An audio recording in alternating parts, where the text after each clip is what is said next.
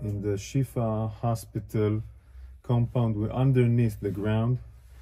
We are approximately between the Qatarian building is above us, and this is the way to the street, meaning this is a way that goes outside from the hospital. We are talking about a tunnel which is more than this, only this specific area is more than 300 meters of a tunnel.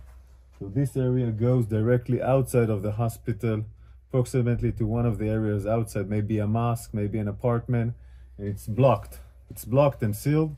They knew that we were going to come here more than a month ago, and they sealed it. And now we're going to see the infrastructure of the tunnel. This tunnel is a complex tunnel. It's not the ones that we know. It's more convenient for a long living, like you have toilets and you have rooms that were built in order to contain people. But this room is an operational room that had communication with electricity provided from the sources of the hospital, meaning the hospital is providing electricity. This room was evacuated and all the gear was evacuated. I guess it was evacuated when they knew or understand that we're going to enter into Shifa Hospital.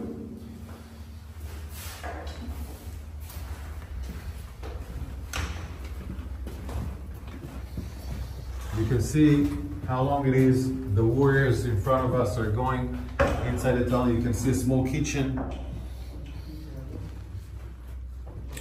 So it will provide them food, water, etc. All these facilities of water and food are coming from the hospital, meaning they're using the hospital infrastructures. They're using the hospital infrastructures in order to provide this terror mechanism to stay alive and survive. I want to show you more rooms. More rooms. This is a room, where you can sleep, eat, make command control. It also has an air conditioning. This air conditioning goes above the hospital. One of the reasons that allows us to understand this complex is that we found the engine of the air conditioner, of course, outside, next to the Qatarian compound, inside the hospital. Electricity, full electricity. The gear that was inside here was evacuated before we entered, but look at the ceiling. This is not just a regular tunnel. This is a high facility compound.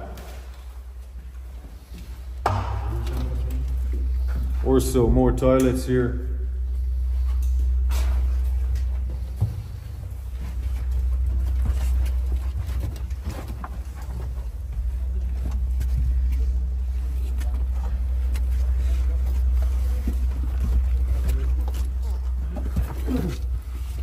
Of course, they tried to seal it. They tried to seal it also with sand and other components that we will not be able to enter here. We evacuated the sand.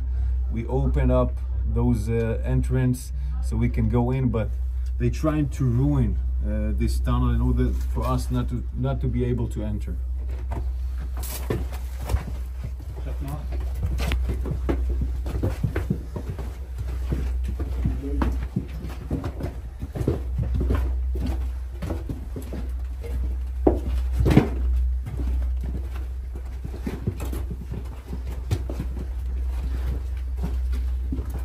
You can see the stairs here going down.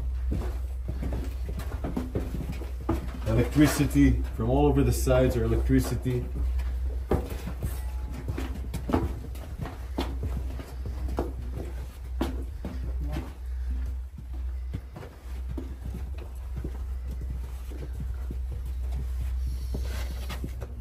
All this electricity compound, all this electricity gear, of course, comes out from the hospital. The hospital provides, in that sense, electricity to this terror mechanism of the tunnel.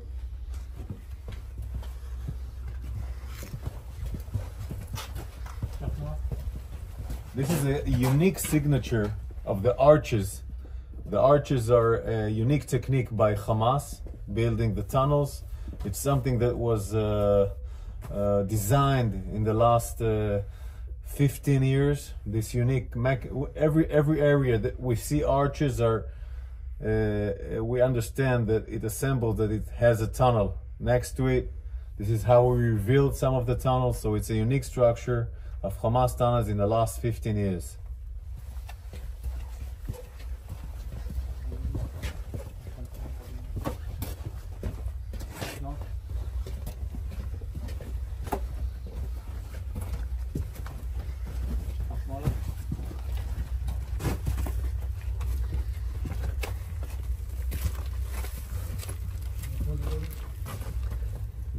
The warriors, it took time to make sure that this area is not booby trapped.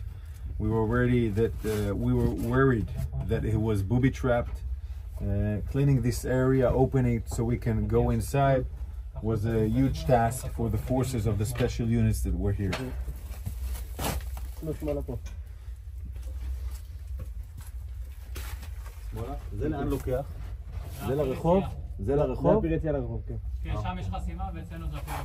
Where the warrior is standing here, it goes directly to the street, meaning it again goes out from the hospital to the north side of the hospital, where we found another tunnel which has an elevator like the Rantisi tunnel, and it goes up and goes out. So it's all a tunnel systems that ends in the hospital. It's a mechanism of a tunnel system that ends in the hospital. Now we're going to turn left and go out again in the hospital just to see the size of the tunnel.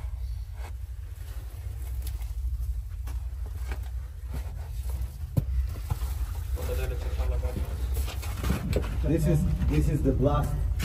This is the blast door, the one that we opened, where we have seen in the movie that we reached to the blast door. We took us time to open it. We were making sure it's not booby trapped.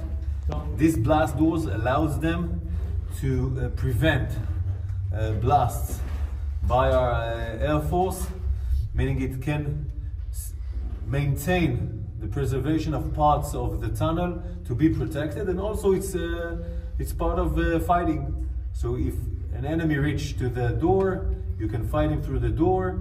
So it's a really sophisticated mechanism in that sense, designed to fight. And all this mechanism above us is a hospital.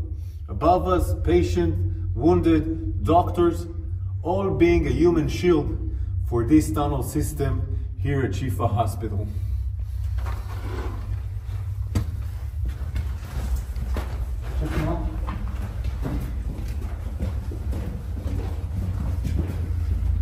The electricity you see is the electricity that provide the communication, the command and control, meaning from those tunnels you can command and control all the terror mechanism waging war outside in Gaza. This is why all the battalion's commander, all the senior commander terrorists came here to command their operation, went outside, went back to the hospital to do command and control.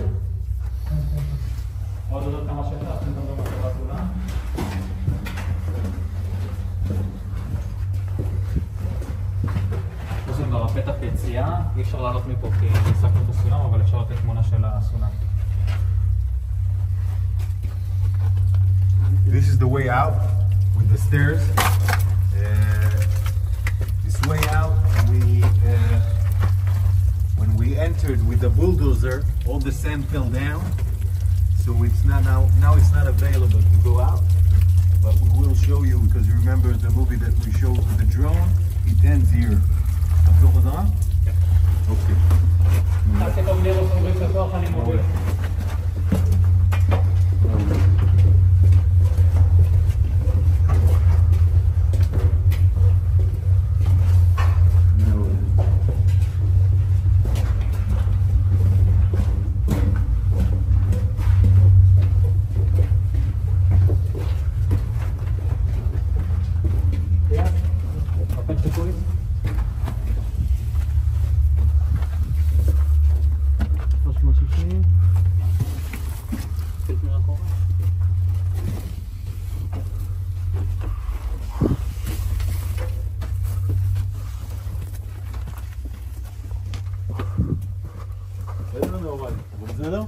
Outside the compound of Shifa Hospital, We just walked 50 meters from the hospital, and this is the entrance from outside the street.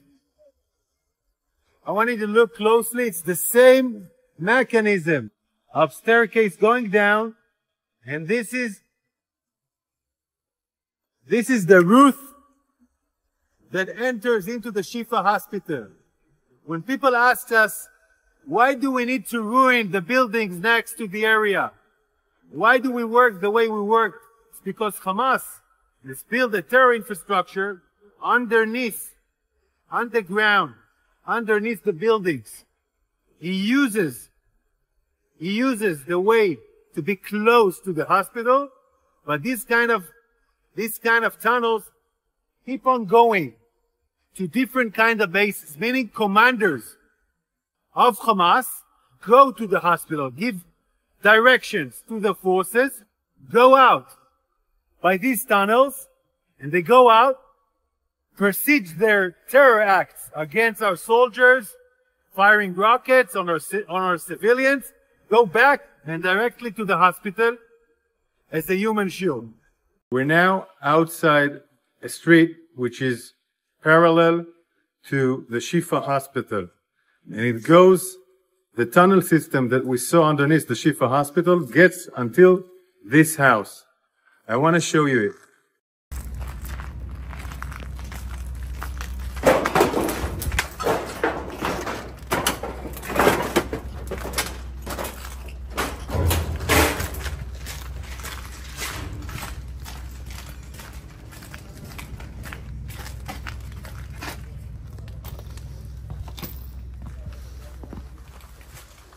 We're entering the house. We're entering the house now. We're entering the house.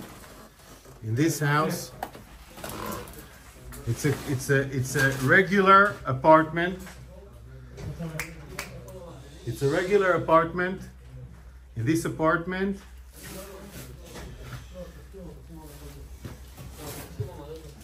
you have gear and equipment. We're entering the room. We're entering the room. Okay, you can see the board. It's like a classroom inside a house. You have the warriors here. Our warriors here are working on the tunnel shaft, and then you can see the tunnel shaft. It was covered with the floor.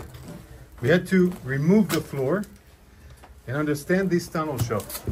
Now we're going down inside the tunnel shaft. Just imagine how people are building tunnels underneath a home in a room that has a classroom. And here you can see we're entering into the tunnel. And the tunnel goes and goes. And then you can see the structure that we already seen of the staircase. A spiral staircase going down into the tunnel that we saw outside the Shifa Hospital. And this direction also that brings us to areas which is different from the Shifa Hospital, meaning one direction goes to the Shifa Hospital, other directions go to different places, different location where the terrorists can move using the safe haven, the human shield of the hospital, the human shield of those regular houses, providing them shelter, held by civilians, and they choose it in the most barbaric and cynic way. In a room,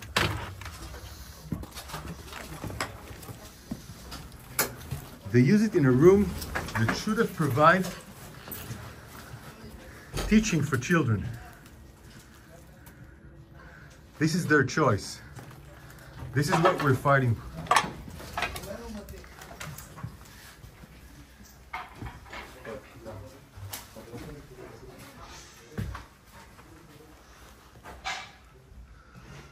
You see, those are classes. It's room that has a class. These are classes. People are being educated here, and the tunnel goes outside from a house who meant to give teaching for children. So they deliberately build the tunnels in the places they know They know it will be the most covered and, I'm sorry to say, cynical way, unhuman, using children being learning inside a house.